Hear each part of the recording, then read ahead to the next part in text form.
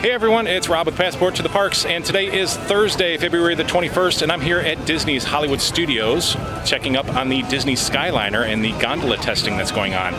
A lot of fun behind me, tons of gondolas on the haul rope today, but we are here to check out the power that's actually on board the gondolas. If you would, check out PassportToTheParks.com. You can find all kinds of great information there. All my social media there is there as well. You can find Facebook, Twitter, Instagram. If you haven't subscribed on YouTube, I truly appreciate that. It really helps to support everything that I do. Let me get you turned around and we'll take a look at the gondolas up close and we'll talk about some of the onboard power that they're going to have. So the gondolas right now are stopped. They're running about in 5-minute increments. They run at full speed in and out of the stations.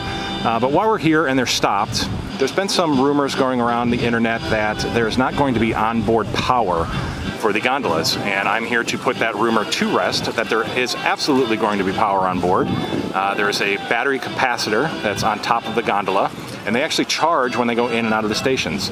Now Disney has announced that they are not going to have the AC on board, but they are going to have onboard announcements, music, and interior lighting, as well as the possibility of even some video cameras on board. And I'm going to show you here in a brief second on how that power works and where it's located. So we'll see as the gondola leaves the station. On the top of the grip, there's 2 black prongs that stick out, and they have 2 metal brackets on the bottom of those prongs. And those prongs actually make contact with an electrical cable that's inside of the inner track.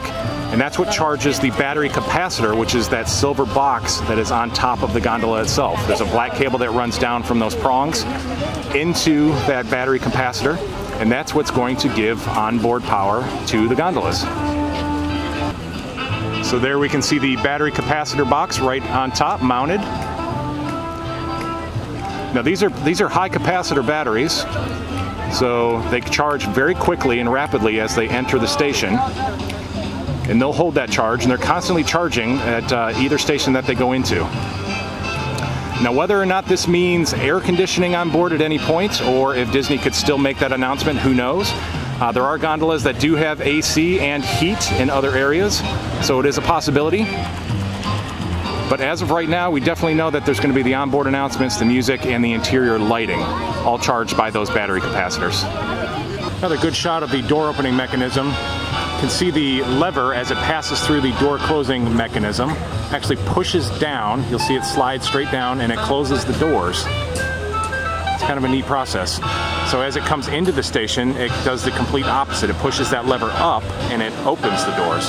So it's basically just like a little hydraulic system that opens and closes the doors as it passes through the opener and the closing mechanism. We'll watch it again as it passes through.